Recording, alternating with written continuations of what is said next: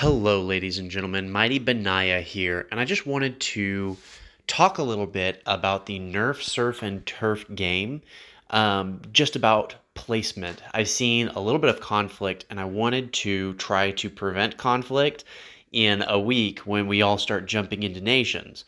We all want to have a fun time with each other. We don't want anybody to feel slighted. So I just have a couple of recommendations just to think about.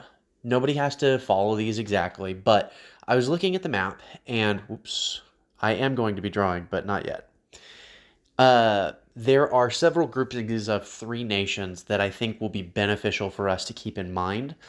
So what I'm going to do is I'm going to group up nations into 3 so that we can all look at them and see kind of what goes together. That way we aren't leaving one person out in the cold because they were the last person to join.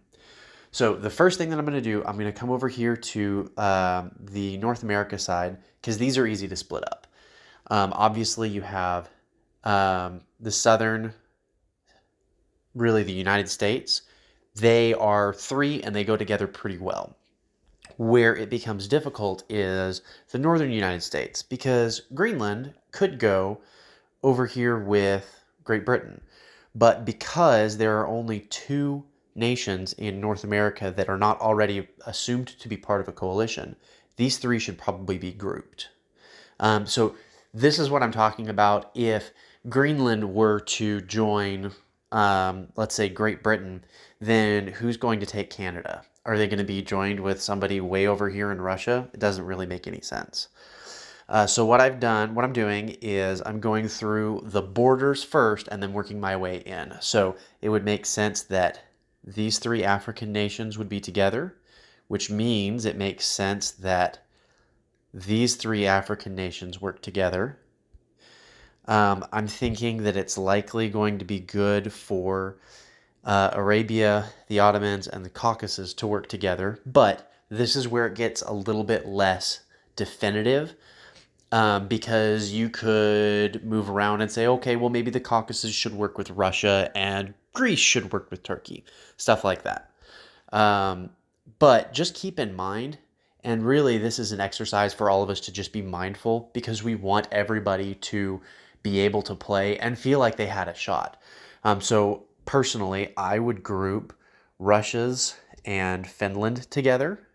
I don't know that that's resource-wise the best option, but that's just mentally, as I'm grouping stuff up, how I would do it. I would probably put these 3 together, and I would probably put these 3 together, and that would leave Italy, France, and Spain, and Germany, England, and one other. Who am I missing? Oh, and Sweden. So that one's a little bit rougher, the Germany, England, and Sweden.